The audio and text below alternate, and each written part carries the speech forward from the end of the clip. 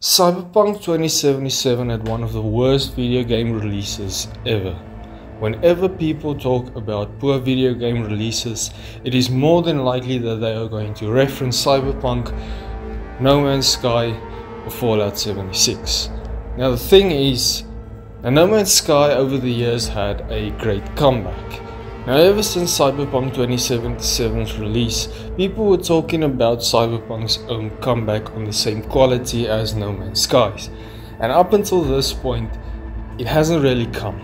There's been a lot of patches and fixes to the game, but it still wasn't polished enough. But now with patch 2.0, Cyberpunk 2077's comeback is complete. I swallow all my drugs so the penis unplugged. When the laws of entropy touch, you better dread the judge. Wiser men than us been crushed and find dust. When a fortune cookie dummy unfucked, I just shrug. A note like a broken electrical pole song, but a gun for the scum of the circuitry on the run. Now to start off with, I'm going over some of the more negatives about this game overall, and some of the things I was hoping would change or that they would better, but they didn't. And the first of this is the world and the fact that it feels very hands-off. Now what do I mean by hands-off? Well, it's the fact that Cyberpunk 2077 doesn't really have much for the player to interact with regards to the world. Basic things like sitting down at a bench or a chair is not really an option. The same thing counts for the multiple bars that you can visit, and the fact that you can't sit and have a drink at one of these bars. Now you can do this at some of your apartments where you can sit down and have a drink, and I would have liked it if you could do this at all of the bars.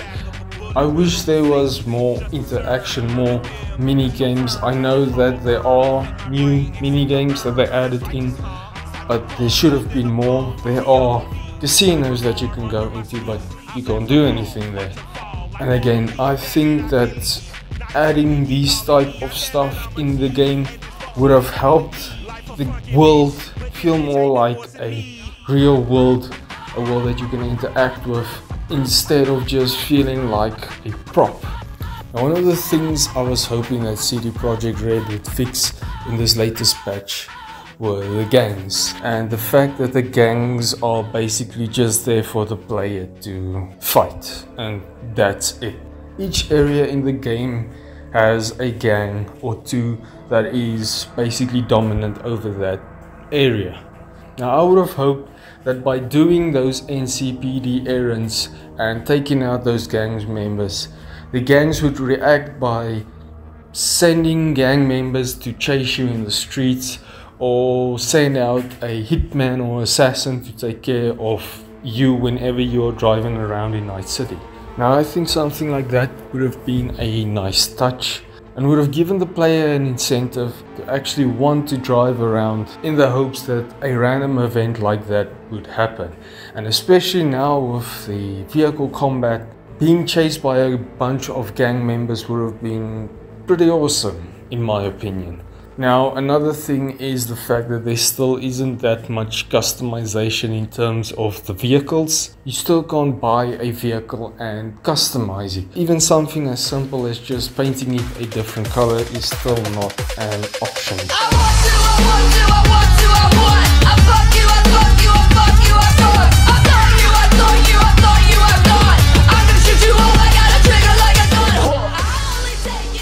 Now I want to talk about the things that have been really improved and that really stands out for me in this new patch. Combat in Cyberpunk 2077 became good quite some time back. I really like the combat in this game, and now it's even better.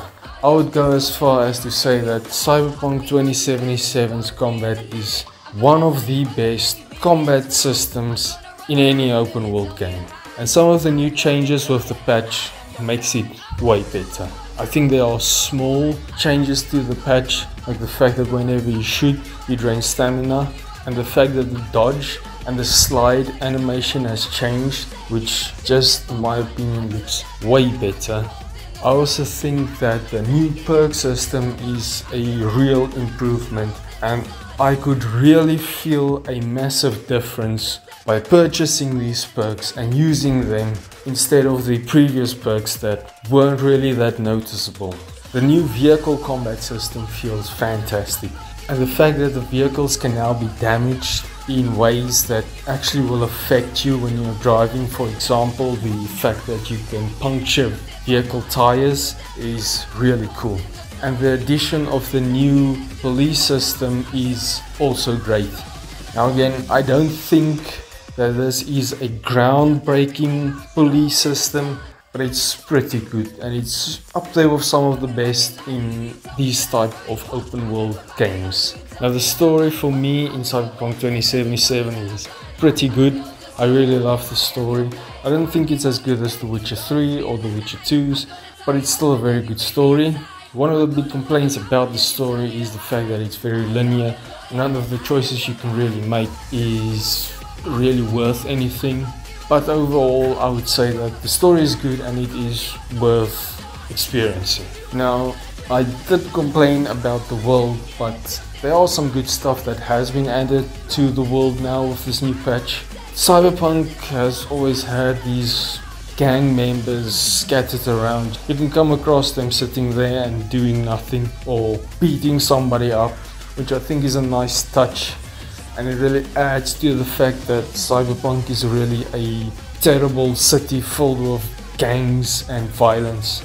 And now with this new patch, you can actually come across gang members fighting in the streets and chasing each other in car chases, which I think is a really nice touch to add to this chaotic and violent city.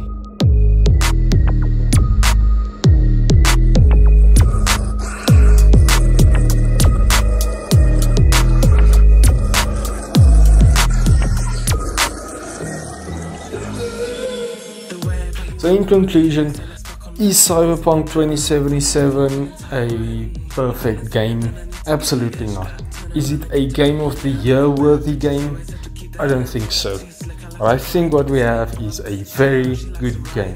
I think it slightly falls short of a Game of the Year game if it were to release in this year. But it's still a very good game. I think that there is a lot to like about this game. Again, I think the story is worth experiencing. I think the combat in this game is fantastic, and I think that overall there's a lot of fun to have in Cyberpunk 2077. I think Cyberpunk 2077 just needs a little bit more finesse, more polish. There's a little bit more that needs to be added to make this game a brilliant game, and I am really hoping that they do that in the sequel, whenever the hell that comes out sometime. But overall, I would definitely recommend Cyberpunk 2077, especially in the state that it is now. So that's it for this video. Thank you and bye bye.